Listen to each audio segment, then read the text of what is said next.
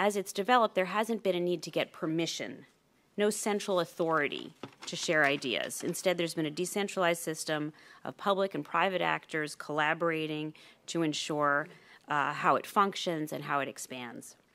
But this means, as I said, that if there's a heavy-handed approach that's taken to regulate it, it reduces the value for everyone.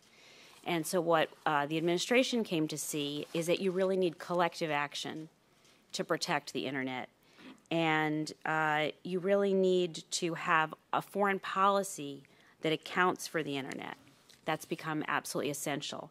And that's why the president issued the U.S. International Strategy for Cyberspace, which is an agenda for safeguarding the single internet. And as I said, Secretary Clinton developed her groundbreaking Internet Freedom Agenda. These were really around the idea that we need to work together with other countries to protect this international global treasure.